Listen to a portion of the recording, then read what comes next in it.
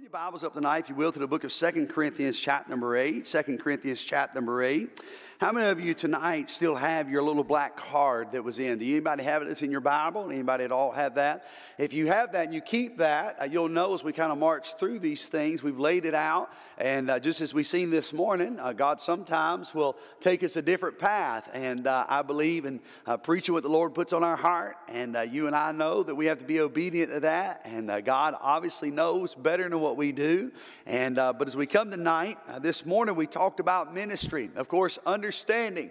What does it mean to be able to work together, to labor together? Well, we were able to see briefly, vaguely, if I can say it that way, what it really meant by laboring together in ministry. You know, we work with so many different teams and so many different people, and we wonder how in the world people make it the way they make it. Well, it takes a oneness in mind, and when people are on the same page, they can do a lot for the glory of God. I've seen few people do a lot more than a great multitude of people simply because they were all in one accord. If you're with me tonight, say amen. And that's what we need. We need people of one accord, to be able to have one mind, to be able to be focused on the things that God would have us to be able to do. Not your agenda, not my agenda, not separating on things that are petty things, but rather just submitting to God and walking together and seeing the glorious gospel of the Lord Jesus Christ shared in whatever way we need to be able to do it. And what a privilege it is that we get to do that. Now, I say that for this reason, because there's a strong, strong need that we understand, as Paul said, as I mentioned to you this morning, that we're not as babes. We need to be able to make this a year that we, if I can say it this way, we grow up. I mean, we understand what the Bible not just commands of us, but what we should be as a local church, that we understand what God has called us to be as a local church. And I just want to say again that I'm thankful for the local church. I'm thankful for Haynes Baptist Church. And I'm thankful for what God has done in my life and through my life. But it's time that we get beyond the things that have made us stumble, that has made us be distracted. And we look beyond that, realize that God is in control and we trust Him. And the only thing we got to do is one thing, not fix our problems and not change things and not control things. But the one thing we got to do is do what He said, and that's simply be faithful. And if we'll be faithful to God, thank God, God will be faithful to us. Amen? But that's the hardest thing. Tonight we come to something that seems to be irrelevant. But if we're talking about growth and we're thinking about this year, we're thinking about how God has blessed us, this is something that's not much time preached on, but it's something that is needful. And you cannot say that you're growing and grow in one area and not grow in every area. Let me make this plain to you. You know, if I'm growing, and y'all kind of give me your imagination for a moment. You know, Brother Travis, I'm not going to have my legs grow and then my arms not grow. Can I get an amen? Can I get an amen? You understand? You know, we act like in our Christian life, you know, everything's going to grow, but we got like one part that don't grow. So we got like one half of a leg and the other leg don't grow. No, the Lord Himself, as we continue to be able to be yielded to the Spirit of God, we grow in all areas of our life, because when He opens up our eyes, a submitted heart is always willing to do whatever God calls and commands us to do. When you come to 2 Corinthians chapter number 8, we pick up to where Paul is now speaking. And as he talks, he is using Macedonia as an illustration as he deals with Corinth. And it's about the subject of really giving, and a generous giving, or maybe I should say it this way, a generous living. And I want to ask you this question before we dive into it tonight. Are you living with a generous living? If somebody looks at your life, do they see generosity? And I'm not just talking about your giving financially, but do they see you have a willing spirit to be able to help, to be able to serve, to be able to jump in, to be able to sacrifice? Do they see you withholding things? Or when they see you, do they see you truly giving everything you have for the glory of God, because you understand God did not bless you for you to be blessed? God did not save you just for you to be saved. He saved us so that we might do, as the Bible says, to be able to share the gospel, to be able to preach the gospel all over this world. Why? Because He's not willing that any should perish. And all God's people said, amen and amen. So we understand there is a purpose for us, but there's also a purpose for everything that God gives. And whether it be our family, whether it be our children, whether it be our abilities, whether it be our talents, whether it be our spiritual gifts, whether it be our finances, whatever it is, there is a responsibility that we have, because this is God's way. And if we want God to bless Haynes Baptist Church, we must continue to function the way that God tells for us to be able to function. So when you come to 2 Corinthians chapter number 8, let me just read just a few verses tonight if I can. And we'll start in verse number 1. The Bible says this. The Bible says, "Moreover, brethren, we do you to wit of the grace of God bestowed on the churches of Macedonia, how that in great trial of affliction, the abundance of their joy and their deep poverty abounded unto riches of their liberality. The Bible says, for to their power I bear record, yea, and beyond their power they were willing of themselves, praying us with much entreaty that we would receive the gift and take upon us the fellowship of the ministering of the saints. And this they did, not as we hoped, but first gave their own selves to the Lord and unto us by the will of God.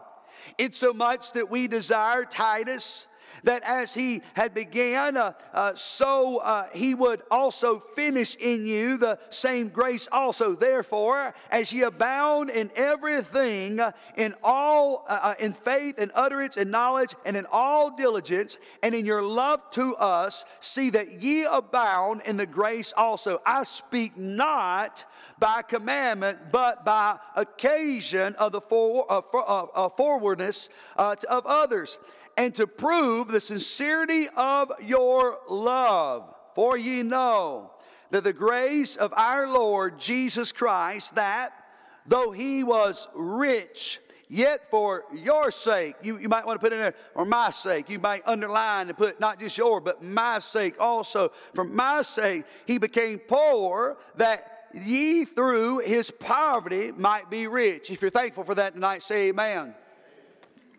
You come to this text, we're obviously thinking about the poverty that's going on. And matter of fact, as you continue to study, they're thinking about different areas of the world. Matter of fact, Macedonia and Corinth was a lot more blessed than Jerusalem was. So Paul comes to them and he's beginning to address a need that there's an issue of poverty that was in Jerusalem. So therefore, he begins to speak to them. This is almost pretty much, as far as my knowledge, this is the first act that you could think of this way of the first generation of Christians, that when they were known to be Christians, this was the first thing that they had that they could really do together. They had the privilege at this moment right here to be able to come together and be a blessing to somebody else. So Paul was sent to be able to speak to them, and he spoke to them about their generous living. Now I want to tell you tonight, if you want to know your spiritual growth, if you want to know your spiritual appetite, if you want to know how in tune you are and how serious you are about growing closer to God, you probably right now can examine yourself on what you think about the quote-unquote topic of this portion of Scripture. Because a lot of times when we get thinking about generous living, we don't want to talk about it. We don't want to hear about it. It don't really matter to us. It goes in one ear and out the other. And watch me. And then we wonder why in March, April, May, June, July, August, September, October, November, and December, there are struggles and there are battles, and we think, well, I've been growing into the Lord. No, what you mean is this. You've been going to church, and you've been singing in the choir, and you've been serving in the ministry, and maybe, yes, you have been praying, and you might have been talking to brothers and sisters in Christ, and you've been doing some different things, but you can't choose to serve God in one way and not choose to serve God in every way that the Bible says. Partial obedience is complete disobedience, and all God's people said, amen. We understand this. So he says, you and I need to know that this is important when it comes to the child of God. And may we run well. Yes, God has blessed our church, but you know this as well as I have. I know that God has blessed us so that we can be a blessing. God has done something in us so we can do more for his honor and his glory. And I encourage you right now to examine your heart, to examine your blessings, to examine what God has given you in your life.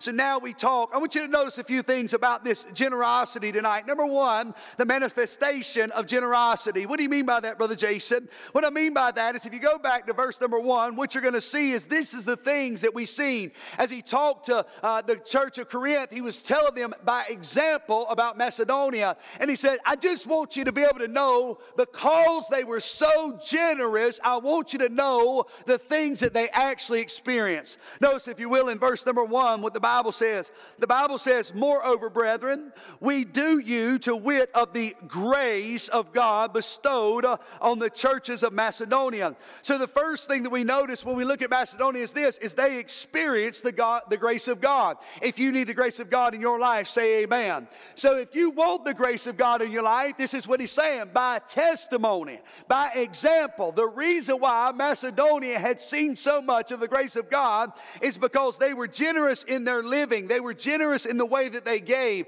They did not hold back. They gave God absolutely everything that they were willing to be able to do and have, because they knew that God's grace was sufficient, and if they were going to be able to give, they were going to have to give by grace, because that's how God taught them and God proved things through their life. When we think about grace, grace is something that actually empowers us to be able to serve. If you want to be able to serve, sometimes it's not always easy to be able to serve some people, but by grace you can serve people because God is able to be able to help you do that. Not only that, sometimes grace enables us to forgive.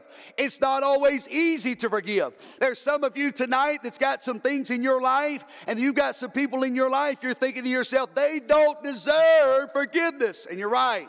They may not deserve forgiveness. But at the end of the day, because of the grace that God has put in your life, it will enable you to be able to forgive and let people know that it's all right, that their wrong was not unto you. It might have been unto somebody else or unto the Lord, but you just seem to be the victim. But because, as the Bible says, as God for Christ's sake has forgiven you, you too shall forgive them.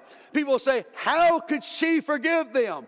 How can he forgive them? I'll tell you how. It's a work of grace. Somebody help me tonight. It's a work of grace. Grace also grants us the strength to be able to get through difficulties. I think we could go around the church tonight, we could talk, and one by one, people could stand up and testify about this very principle. So many times we deal with different things. We have difficulties and we wonder, how does so-and-so get through it? How can that senior saint be able to have such joy? And how can they continue to serve the Lord and sing in the choir and lift up holy hands? How in the world can they be like that? I'll tell you how they do it. It's simply because of grace. Grace helps us with these things, but grace also is able to be able to give us a generous spirit. It will change you. You might be somebody that's dogmatic. You may be critical. You may be somebody that, if I could say it this way, you're a hoarder. You're about yourself. You don't want to do for nobody else. Hey, but when you realize where God brought you from, and you realize how bad you could be and how much money you wasted in this world before you ever got saved and born again, you're thinking, if I could waste this money on this world, surely the best thing I could do is invest it in God. Even if I ain't got it, God gave it to me. And if God gave it to me, I'm going to give it back to God. And when you give to somebody, and when you give to the church, you're not giving to that person. You're not giving to the church. You are given to God himself. You say, how does somebody do that? It's a work of grace. That's what it is. And he says, when you want to know about this, it's seen in the way that they give, and you're seeing it because of the grace that's in their life. But notice, if you will, beyond that, verse number 2, the Bible says this. The Bible says this in verse number 2, it says, and how that in a great trial of affliction, the abundance of their joy and their deep poverty abounded in the riches of their liberality, whatever it may be. And somebody says, amen.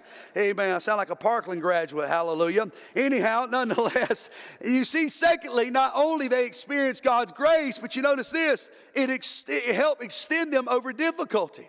Did you notice what the Word of God says? The Bible says that they were in a trial. Notice it. It's plain. They were in a great trial of affliction.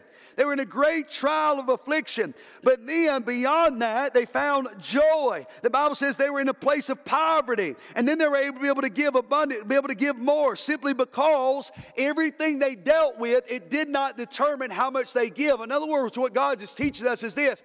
It don't matter how hard your circumstances are, God will still bless you and give you the grace the way that you're supposed to give. You ought to be obedient to give that way no matter what your circumstances are.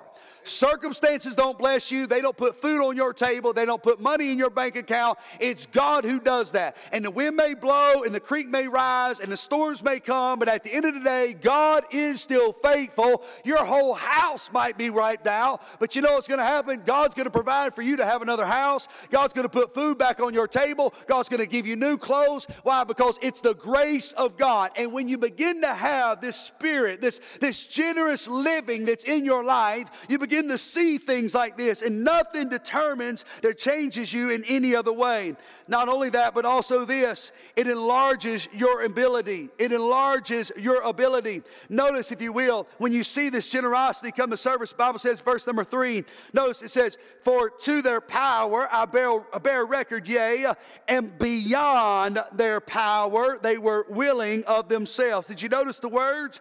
Beyond their power. In other words, it was more than what they had. It was more than what they could do. It was more than what they could actually come up with. They had a mindset to be able to say, no, it's not about just this little bit that I have, I'll give that. No, they were able to be able to give more because of the generosity that was in their heart. And it was the work of grace that God had done this great work on them. You know, it's funny because so many times we talk to these young people that's in here tonight, and you need to listen when I say this, and because it's my generation and many others that struggle with this. We always say things like this about my generation and now. They live outside of their means. They live outside of their means. They go out to eat and they live outside of their means. They drive a car and they live outside of their means. They buy a house and they're living outside of their means. But have we ever heard anybody say this? They're giving outside of their means. I'm going to tell you something. You want to make a difference in somebody's life? You give to God. You let people see how good God's been to you. And you give way beyond, way beyond. I'm telling you, whatever God puts on your heart, you give beyond what people think. You say, well, I know what God expects. He expects a tithe. And we'll talk about that in a little bit, but I want to say to you tonight, when you come to giving to God a tithe, listen, that's just what God asks of you. That's what God tells you to be able to give. But to be able to go beyond that is something completely different. And tonight, if you want to be able to experience the blessings of God and be able to know just how good God is, you just need to make up your mind. I'm not just going to live within my means. I'm going to give beyond my means. I'm going to be able to do everything that I can for the glory of God. And you got to make your mind up to be able to do so. But the fourth thing that you see in this, the way that the generosity was what it manifested was this, is they eagerly gave. They eagerly gave. Notice what the Bible says in verse number 4. The Bible says this. It says they were able, the latter part of verse number 3, they were willing of themselves, praying us with much entreaty that we would receive the gift and take upon us the fellowship of the ministering of the saints. So here they were willing to be able to give. The Bible says in verse number 3, they were willing to be able to give. They had a willingness to be able to do so. They were eager. That's what that word, the entreaty. They were eager to be able to give to Paul. They wanted to bless Paul. They were vocal about this to Paul. They said, Paul, we want to be a blessing to you. We want to be able to encourage you. We want to do these things. And this is when you see generous living really in somebody's life.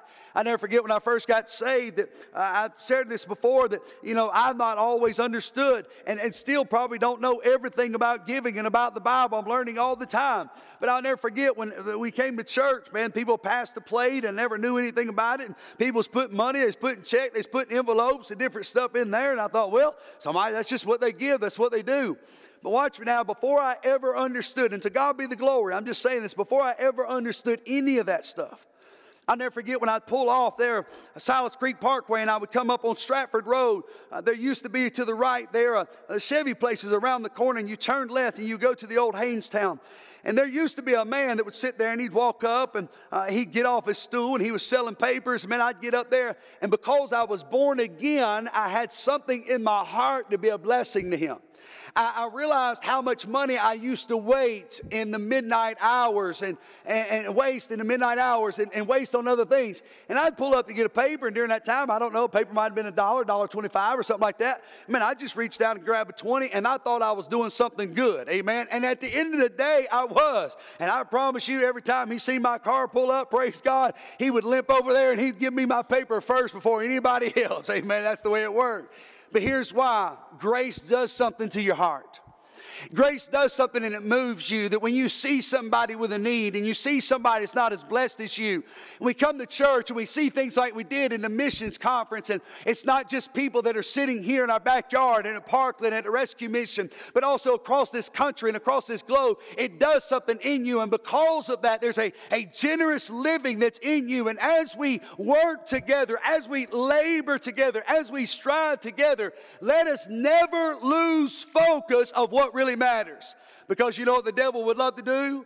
He'd love to split this church down the middle, have one half begin to be concerned about the longevity of the church. They're trying to take care of the church. They're trying to be able to put everything in order. They're trying to make sure the church don't get tore up. And I think we could all agree tonight those things matter. Can I get an amen? But then you got another side of the church. They may think, well, you know, we need to be able to give the missions. We need to be able to keep our mind focused on missions. So now what happened is both of them have good intentions. You understand? Somebody's trying to take care of the house of God. I don't look down on them. I thank God for people like that. I think we should take care of the house of God. Amen. But things need to stay in order. And the Bible says, as you read it up there, it says, with one mind striving together for what? For the betterment of the building? No. For the for the growth of the building? No. For the growth of the church? No. For the faith of the gospel. That's what matters. So the faith of the gospel is the number one thing. So everything we do, it falls in line. It helps us. It becomes to be a launching pad for us to do more for the glory of God. And yes, it's okay to be able to take care of the building. Yes, it's okay to be able to do those things. And we should, because people can come to church. They can hear the gospel. You don't have to pray during service that the facilities get taken care of. Can I get a witness right there, right? I mean, you understand those things happen. It matters. But this is why you must do this, because if you don't do this, it begins to wrap people and it changes them. And you just cannot do that. You have to be able to have a mindset, I want to be able to give. I want to be able to do this. Notice, if you will, go over to chapter number 9, just on the same page, probably, or one page over. Would you notice what he says in verse number 7? We read this all the time. The Bible says, every man. Everybody say every man. Say every man. I don't believe there's any filler words in the Bible. I don't think it's there by accident. I don't think it's there for leadership. I don't think it's there for deacons, Sunday school teachers, people to sing on the platform, people to sit on the pew, shake hands. The Bible says every man. And that's not male as in the gender male. No, that's every man as in man, woman, boy, and girl. Every man. Notice what the scripture says. Every man, according as he purposeth in his heart, so let him give, not grudgingly, nor of necessity, for God loveth a cheerful giver. So what he's saying is if you want to be able to see these things, man, when people get excited about giving, I just want to go on record and say this. We've seen this in 2023. Somebody help me now. We've seen it. We're not preaching to fix things. I think we could all do better. I think collectively we could do better. I think there's people that don't understand, and just because they don't understand, I'm not browbeating. It's a work of grace to help you understand giving. It's a work of grace to help you understand tithing. Some of you could debate and say, no, that's what the Bible says. I understand all of that, okay? But the Lord has been long-suffering with you and I about a lot of things. And thank God He'll be long-suffering with a lot of other people. And there's some people, they don't have as much as others. And they are living off of, if I can say it this way, ends meet, right? They're trying to be able to do the best that they can do with what they have. And they're trying to understand. They don't even know how they're going to be able to pay their water bill. And it's the cheapest bill that they have. And I'm not being sarcastic. I mean, people really struggle with these things. There are people in our church. You and your family may have insurance. There's people in our church, they're praying they never get sick because they don't have insurance. So I am not knocking that, but you need to understand it's a work of grace. Y'all help me now. It's a work of grace. And the more that we live and the more that we testify, let me tell you what God did for me. Let me tell you how God met our need. I never forget a couple years ago when Miss Terry stood up and she said that she had made a faith promise, and I think it was somewhere between $700 and $900, something like that. And she began to testify about how the Lord met the need, and she had stopped working her job, and she knew what God put on her heart. She knew what the Lord had put on her heart. lo and behold, it was just a few months later, I guess maybe about September or October or so, she says she got a phone call. There was some kind of communication that came to her. And she says there was an account that she had.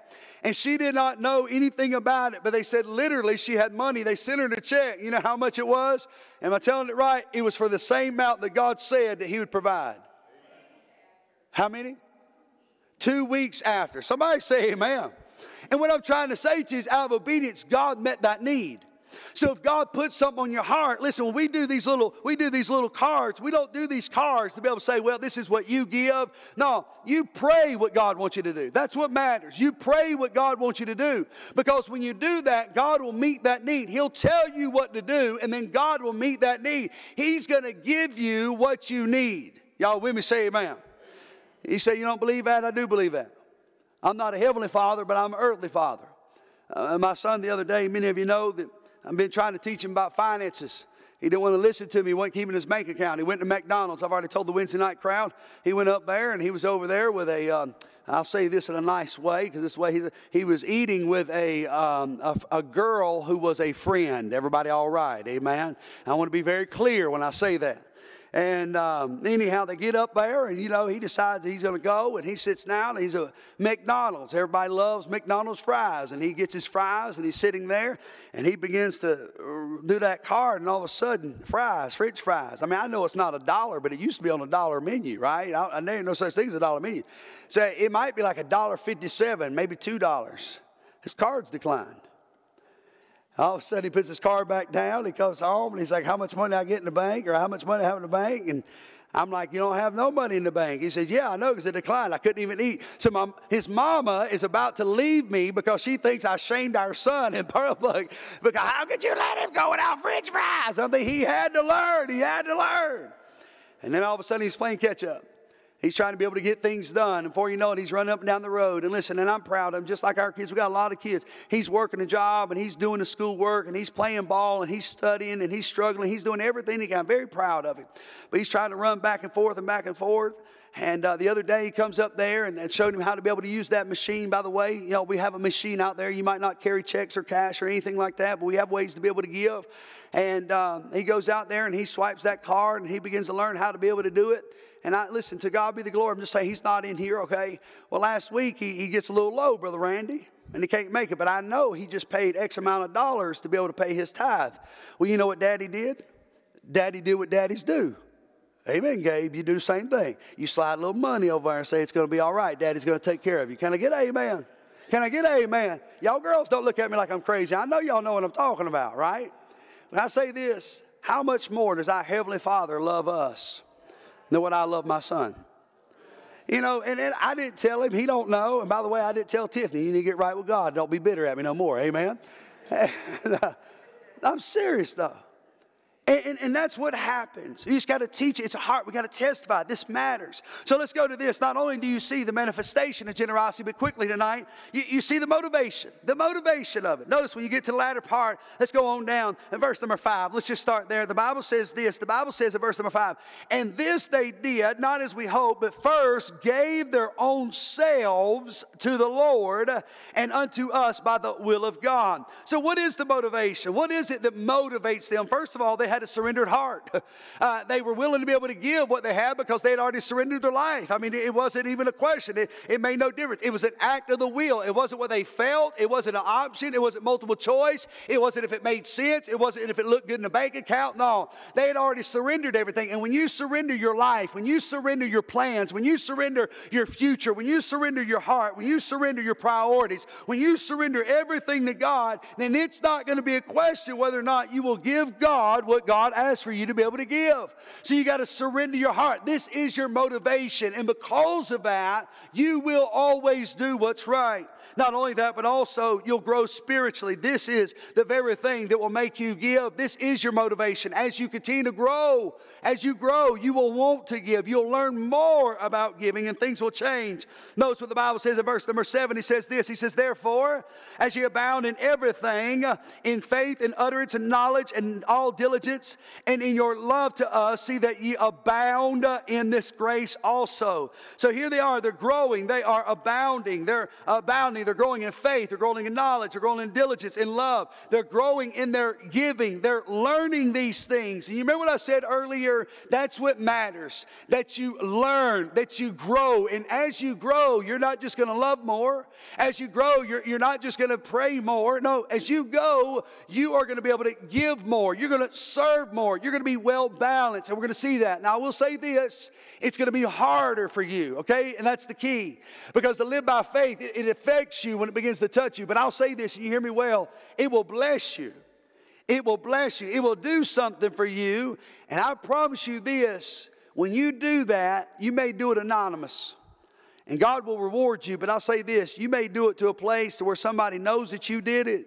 And you didn't do it in the church. You didn't do it through the church. You just did it. You hear me what I'm about to say. It'll change your life because that person that you were a blessing to will never forget the way that you sacrificed to be a blessing to them. Am I telling it right? Say amen. They will never forget. So you will grow. It will show you the importance. Now you say, does tithing matter? I'll never forget when I first got saved, there are so many questions. I've heard a lot of good men say a lot of different things. And I just want to go on record and say, I'm not a Bible scholar. I don't know everything. I know why I believe what I believe. And I know why I stand where I stand.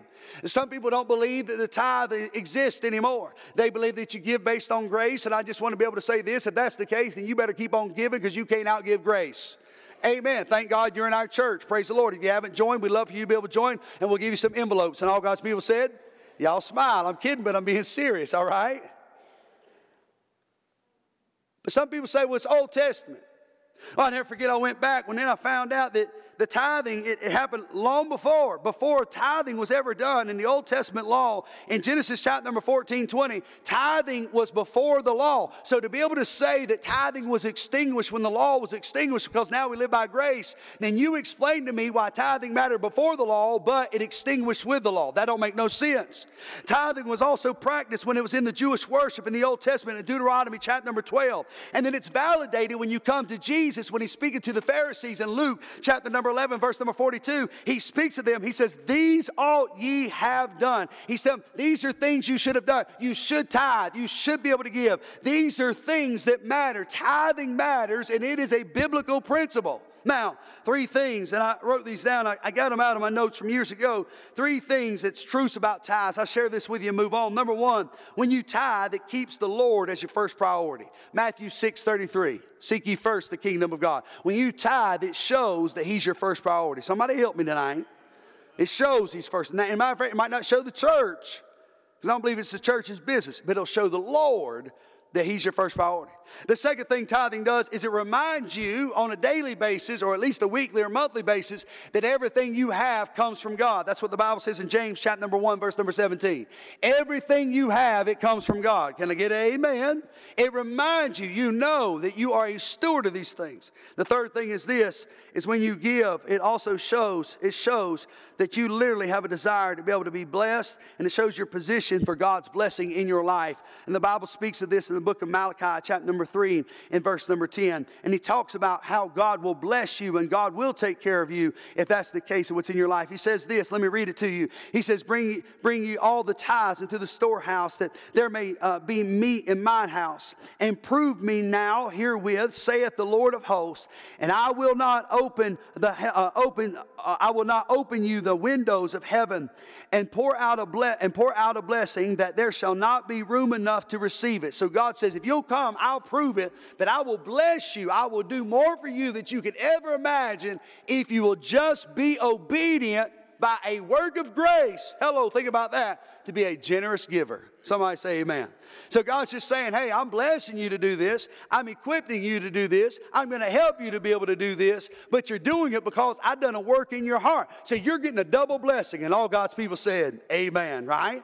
Not only that too, but it's also something that when you begin to be a generous giver and you live with generosity, the motivation is because you actually love, and it's a sincere love. Notice what the Bible says in verse number 8, if you will. I speak not by commandment, but by occasion of the forwardness to prove the sincerity of your love. You know what happens is when you give, it proves that you love God as much as you say you do. I give you this and I move on. You give because you're following the example of Christ. If you have no other reason, that's the only reason you need to be able to give. You say you love Jesus. You say that He's your hero. Notice what the Bible says in verse number 9.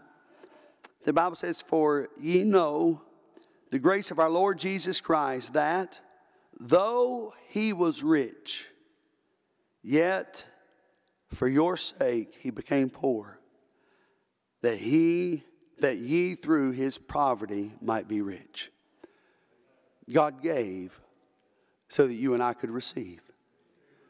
Sweetest verse we've ever heard or quoted. For God so loved the world that He gave His only begotten Son. Let me ask you something. What have you given back to God? What have you given? You know, when we look at these people, and I'm going to tell you again, I say this for the record, I'm thankful for Haynes Baptist. You might not realize this, but we came through last year and we got to the latter part of the month, so we always do our Thanksgiving boxes. And man, God met the need. I remember talking to Miss Angie, and before you know it, she began to count, and she's sitting there thinking, and it's kind of like we're counting these pennies and pennies and pennies and pennies. I'll never forget the communication when she came. She says, "Well, from everything I know, God's already took care of everything." And it's a surprise because we're thinking, I don't know how this is going to work. You say, why does it matter? Because it's not about the turkey. It's not about the newscast that's sitting outside. It's not about the people that post it on Facebook and want to celebrate, though to God be the glory for it. It's about when we see those people walk in the door, God gives us the eyes and the heart to be able to see them the way He's seen us. And when they come, we don't want to be empty-handed. We want to be able to sacrifice and be able to give to them so that they can ultimately see Jesus, because it's not about them seeing Haynes Baptist Church. It's about them seeing the Lord. Can y'all help me tonight when I say that? Beyond that, it went beyond that we had someone anonymously donate. There was almost really $5,000 that was given for many Christmas needs. And over the years, listen, many of you know that over the years I've stood behind the pulpit and said, hey, there's a couple families, and you know what? Y'all have always met the need. Y'all have always met the need. But you never heard me say it this year. You want to know why? Because before I ever even said it, you hear what I'm saying? Before I even said it, somebody called and said, Jason, this is what the Lord's put on my heart. And you know what that says? That just says they just want to be like Christ. Let me give you a last thing and I'll be done if I have somebody come to the piano. The mobilization of generosity. The mobilization of generosity. In other words, so how can it happen? How does just Brother Jason, make sense of it? Well, first of all, anything you do by faith don't always make sense. You hear me? I'm preaching to myself. Everybody all right? Listen to me. Anything you do by faith don't always make sense. But I want you to notice, first of all, the reason you can give is because there's already an existing supply. Amen. You ever notice when you went to go give, you didn't think you had it, and then you gave it, you're like, man, it was there. Notice what the Bible says. I'll give you a Bible. The Bible says this in verse number 12. The Bible says this. It says, watch this now, for if there be first a willing mind, everybody say willing mind. That's the key. If God sees your heart is what's supposed to be, your mind is made up. He said, if there be a willing mind, it is accepted according to that a man hath, and not according to that he hath not. So we ain't talking about the tithe. We're talking about your giving. We're talking about your offering. And God says, I'm not asking you to give what you don't have. Look up here. I'm asking you to give what I've already given you. Let that sink in for me. God's not asking you to give what you don't have. He's asking to give what He's already given you. When you got it, though, you thought, boy, I'd like to have a new pair of shoes. Boy, this sure would fix them tires I need on my car. Or watch this now. And though it's good intentions, this would help me buy those Christmas presents for my baby, when at the end of the day, there's a lot of parents that buy Christmas presents, but they don't understand what a Christmas is all about. You listening to me? God says, I'm just asking you to give what I've already given you. Can I say this? I'm convicted when I read this. I realize how blessed my family is. I realize it. And God's been good to me. My struggles are a lot of my fault. You may be better than me. But everything that God puts on my heart. You know what the greatest fear is? I'm going to finish in a minute. Listen to me.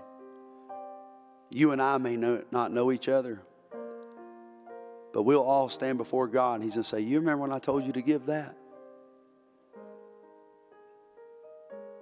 We learned to shake it off. We walked on and we lived with it. But at the end of the day, when we stand before God, we're going to be reminded when we were not obedient. Not only is there existing supply, notice this, it's an equal sacrifice. Notice what the Bible says in verse number 13. For I mean not that the other men be eased and ye be burdened, but by an equality, that now at this time your abundance may be a supply for their want, that their abundance also may be a supply for your want, that there be and may be equality. As it is written, he that had gathered much had nothing over, and he that had gathered little had no lack. And this is what God's saying. God's saying, I'm not going to ever ask somebody that don't have anything to give more than what they have. And I'm not going to ask somebody who has a lot to be able to give so much because it's what, no, it's going to be of equality. God's going to make sure that we are all taken care of. And though your money may not be the same figure as somebody else, He don't look on it based on your bank account. I'll be honest with you. Can I say this and be very truthful? There's some people in this church that have less than I do, but when offerings probably give more than I do.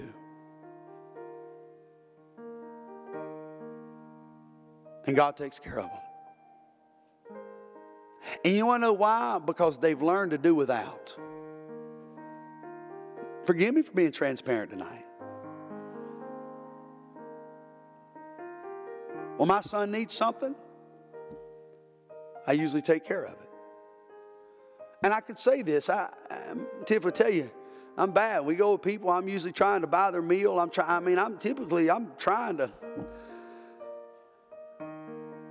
But there's some people that have truly given everything to God, and they just said, you know what? It don't matter. God gave it to me. I'm not going to do without. God's going to take care of me. But here's the key. You listen to me. God's never going to expect something of somebody and something different of somebody else. He knows how to take care of His children.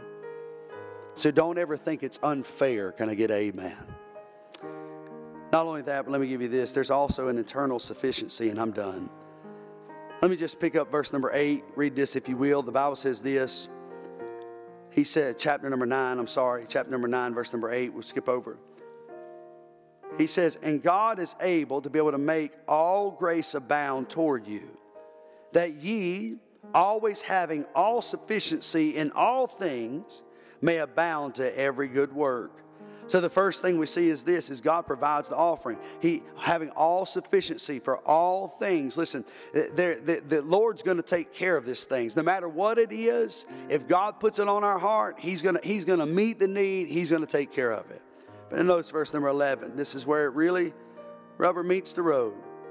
That when you do what you're supposed to do, watch this now, being enriched in everything to all bountifulness, which causes through us thanksgiving to God. He says, when you give the way you're supposed to give, you'll realize that God might not bless you. Listen to me, I'm done. He might not bless you financially. But you know that prayer you've been praying? He's about to answer it. You know that spouse you've been asking God to deal with their heart? He's about to touch their heart. You know that child that you've been praying that's been away from God? He can answer that prayer. You know that baby that you've been praying that God will give you? God will give you that baby. What God is saying is when you're faithful to be able to give to Him, He's able to be able to bless you in so many other ways. Your home would be better. Your ministry would be better. Your marriage would be better. Can I get a witness tonight? Your life would be better. You wanna know why? Because giving is not something we do, it's a reflection of the heart. And when we begin to give sacrificially, we realize that every day we live, it's the Lord's day. Every battle that we face, it's the Lord's battle. I'm just in it for His honor and His glory. It changes our perspective because we realize this life that I live is not about a life of ease. This is about a life for His glory. So whatever God so chooses for my life, it's not about me, it's about Him. I'll say this in closing tonight. As you think about it tonight, maybe tonight the Lord will help you as you think about this year doing your part. Maybe God would bless you and you say, you know what, I want God to strengthen my faith through my giving. I want God to strengthen my faith through my generous living. Maybe you say this, I want to show that I love God more through my generous living. Maybe tonight that's your desire. I want the Lord to be able to know that I'm not just giving to be able to show and outdo somebody else, but I'm giving because I truly love the Lord. I'm not giving because the preacher says so. I'm not giving because the preacher preached on it. I'm not giving because he showed me chapter and verse. Watch me now. You ain't even got to know chapter and verse. If you love the Lord, you realize everything you have tonight, some of you would be dead and in hell if it was not for Jesus. So you don't need a chapter and verse. Some of you tonight love the Lord, not just because you're saved, but because you've been down that path where you struggled and you were lonely and everybody gave up on you and some Christians gave up on you and some people that you thought were true friends gave up on you. But you hear me well, God just kept knocking. And because He never gave up on you, you love Him tonight. Maybe tonight you make your mind up that you're going to have generous living because you want to be able to do more for the cause of Christ. Or maybe tonight, because of your children, those around you, you want to be able to do more, have generous living simply because you want to prove that God is still faithful. But hear me well. And I'm not saying this is why you give, but it is the Word of God. God says, if you will live with generous living, listen to me, God will bless you in ways that you don't understand. You might be the very one that's hindering your blessing tonight. Can I get a witness right there? As you stand to your feet, heads bowed, eyes closed. It is a joy and a privilege to be able to know that you've tuned in, and I pray that today that the Word of God that was shared will be a blessing to you. If somehow, some way that the Lord has spoke to your heart, and maybe you're sitting where you are and you don't know for sure that you're saved by the grace of God, and you've ever trusted Jesus Christ as a personal Savior, then I want you to know that the Word of God says that all have sinned and come short of the glory of God. The Bible makes it very plain, for the wages of sin is death, but the gift of God is eternal life through Jesus Christ our Lord. You say, how do I get saved? You have to trust in Christ and Christ alone. Repent of your sin and then know, as the Bible says, where Jesus says, I am the way. And I pray that today that will be your desire, to be able to seek out for the Lord Jesus Christ, to be able to trust Him as a Lord and Savior. If you do that today and you repent of your sins and you take Him as your Savior, would you do us a favor and contact our church office at 336-788-0551? We would love to be able to speak with you. We would love to be able to encourage you, maybe be able to help you find a local church no matter where you are today, and maybe even possibly disciple you. So we want to say thank you so much, and we are definitely going to be praying for you in this ministry that our church has. If you know you're saved and maybe the Lord spoke to you in a different way and there's something heavy on your heart, again, that same number, if you can contact us, we'll be so thankful to be able to reach out and be able to speak with you. But again, on behalf of the church and myself, thank you so much, and may God bless you.